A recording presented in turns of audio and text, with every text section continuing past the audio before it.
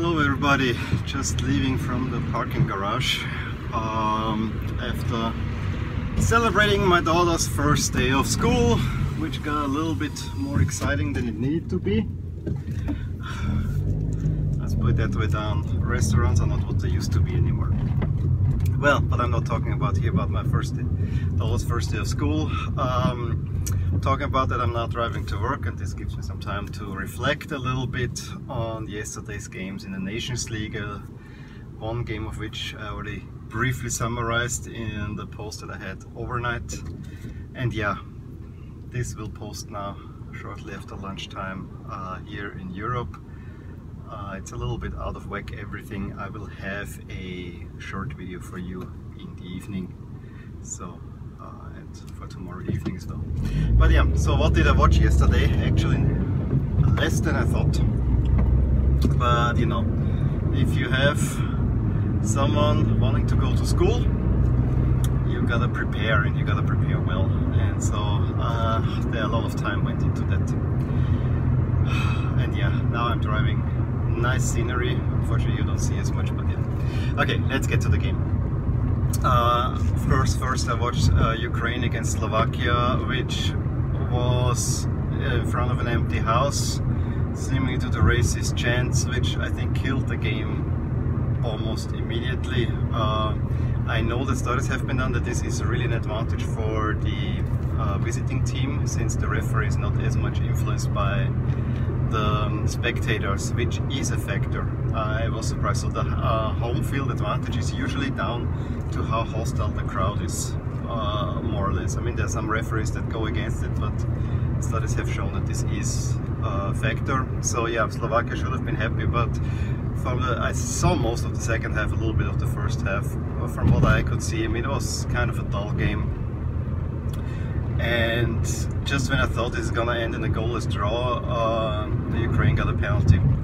Well-deserved penalty, I have to say as well. I think Slovakia had only half chances, but so did Ukraine. As far as I remember, I didn't see anything really exciting. I think the most exciting penalty was converted with the Slovakian goalkeeper getting his hand on it, but no chance of saving it. I think the most exciting thing was the Slovakia jersey, which in action, when you look at it from distance, didn't look as great as if you look at it up close. This zigzaggy pattern on the sleeves that it has, that is kind of dense above and then peters out towards the bottom, it really looks from a distance that there's this big patch of blue here, and then the sleeves are almost the same color as the rest of the jersey. I also was a little bit disappointed that Slovakia played in their home jerseys, so it was yellow against white, which is not exactly a color combination I like. I think if Slovakia would have played in their navy shirts, this might have looked much better. Personal opinion. When I looked at those shirts, I really like the navy shirts a lot. But yeah, the zigzaggy pattern, so it looks up close. I really love it.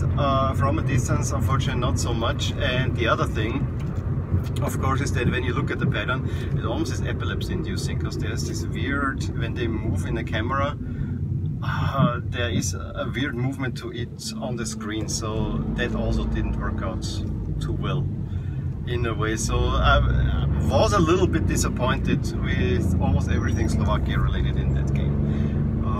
Yeah. Then I did not watch Denmark-Wales. I won it, but I didn't get to it. Denmark won 2-0. They finally have a team. But yeah, they just accepted the old terms for until October. Now they have to make negotiations to go further. Yeah, well, it's gonna be interesting how it's gonna work out. As far as I understand, it's about image rights and sponsors. Yeah, I guess it's the modern times. It seems to me that the Danish Federation doesn't want to give up money when the players are featured or something like that, because they only have that little income as compared to the players, and the players, of course, yeah, this is my right. So I guess I can understand both sides without really knowing too much details. From the little rumors that I heard, that's all I got. So I'm not gonna say much more to that. Had to adjust the camera slightly. Okay, so Denmark won 2-0, 2 Eriksen goals. The first one I think it was really nice played, and then I think the second one was a penalty. He could have had 3, but I think this would have been too much. Wales got into the game, but seemingly they left it all on the pitch at home when they played Ireland. So yeah. So now it could be an interesting group. If now Ireland beats Denmark, then everyone's at 3 points, but maybe Denmark is the strongest team in this group. It remains to be seen. Denmark still has to go to Wales, and so yeah, not everything's lost. That's the interesting part about groups of 3, that it can change just like that. And then the big game, of course, was France against the Netherlands. I actually spent one other reason why I didn't watch the Wales game, Denmark-Wales game, is because I was watching the NFL Red Zone channel, at least the first half. But I then decided, no, you gotta watch France against the Netherlands, although France against Germany didn't convince me. Well, it was better. They played in front of a home crowd, and you could see that France really wanted to take it seriously and played reasonably well for most of the time. It was not a super great game, but I think it was a decent game. I was also relieved to see that the Dutch play with white pants, although this could be just down to the opponent, but actually that looked okay. But the light orange shoulders just seemed off to me, and then yeah, the font was alright, was not the one that I was hoping for.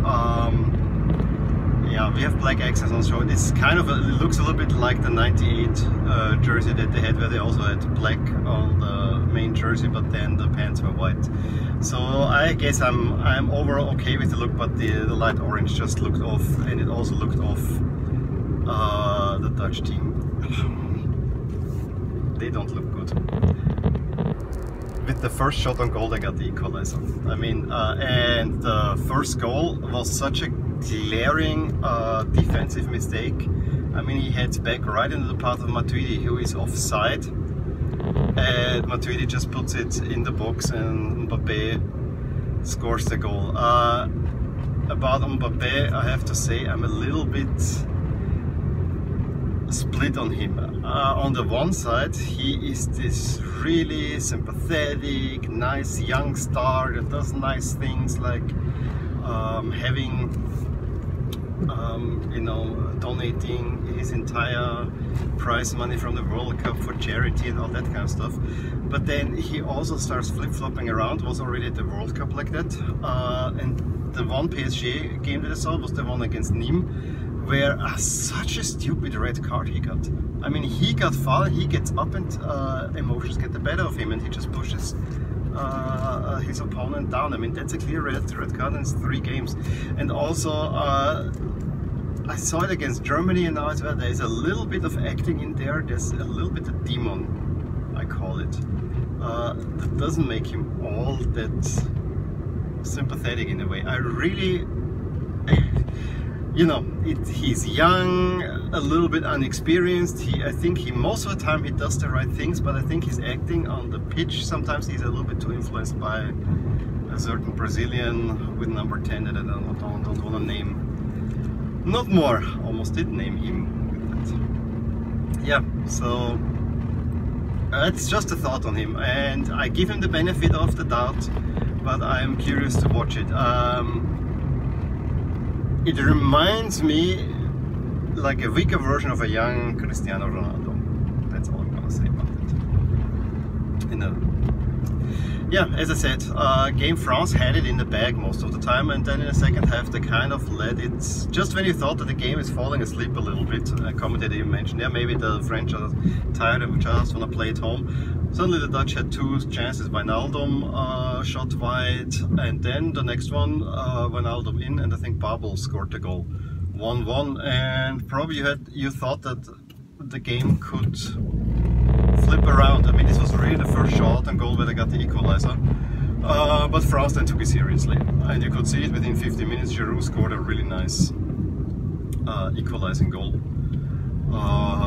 and I think now he overtook Zidane even. So yeah, France got a deserved victory. I said a lot about the Dutch shirt, by the way. The French shirt again in all blue. Yes, they became world champions. We put some red in there. Nike, France, whatever. this time I even get it. I mean, the orange socks, it makes more sense here than in the Germany game still.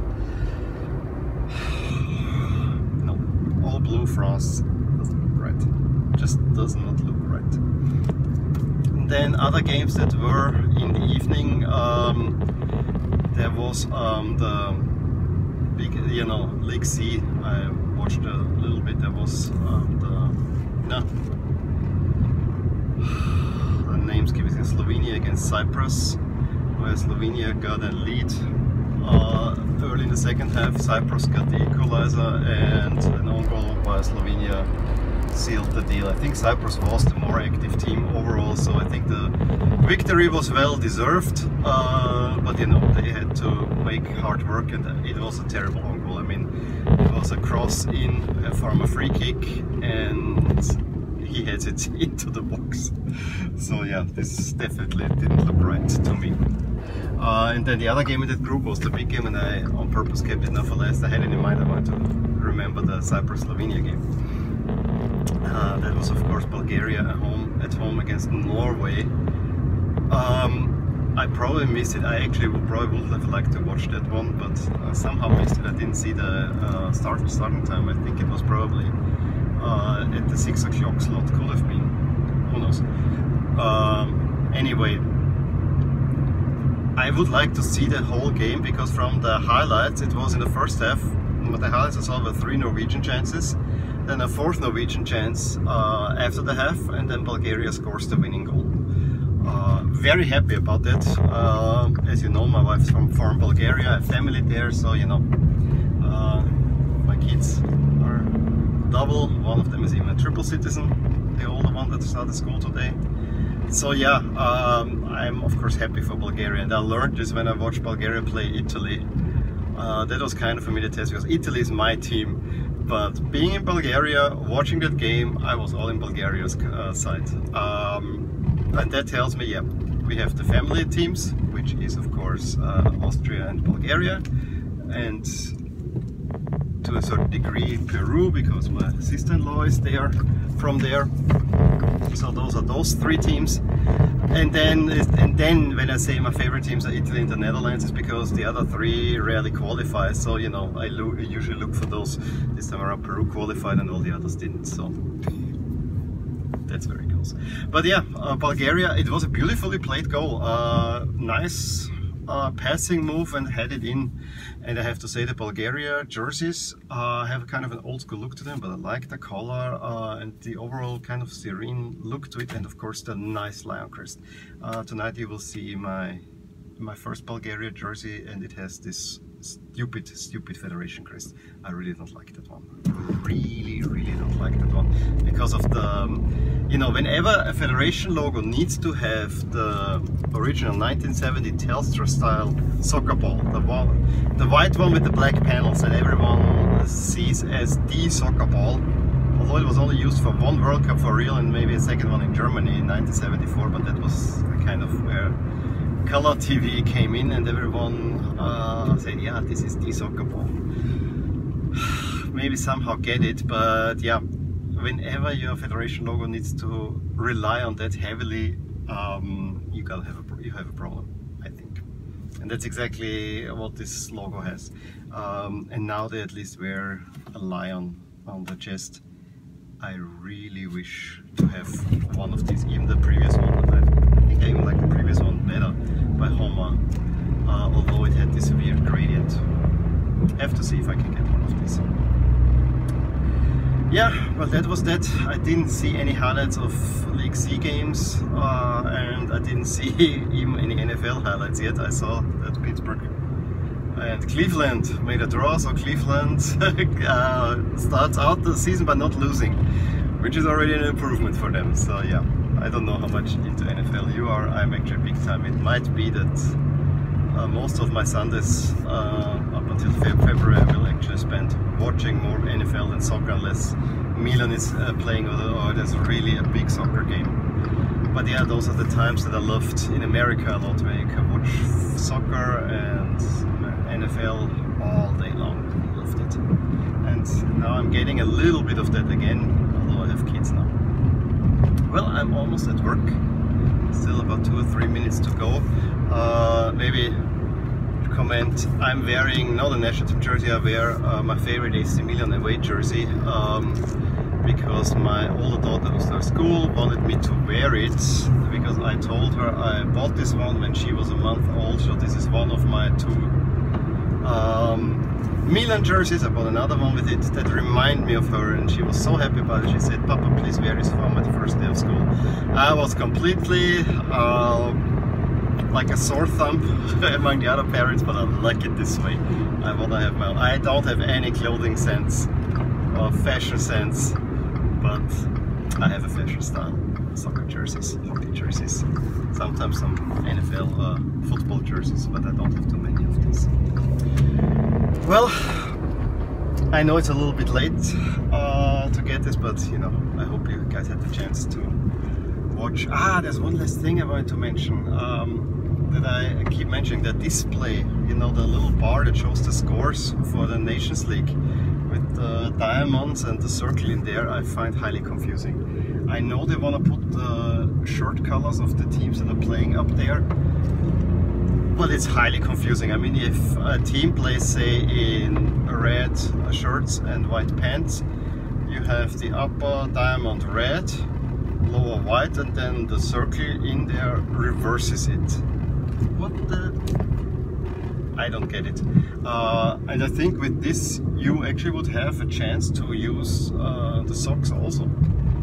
Make the upper diamond for the shirt, the circle for the pants, and the lower for the socks. I think this could make a lot of sense. And also that they're not always color matching. I saw when Bulgaria played in Slovenia, they were playing in red with green pants, and they had it in red and white up there. Well, anyway, now I'm at work.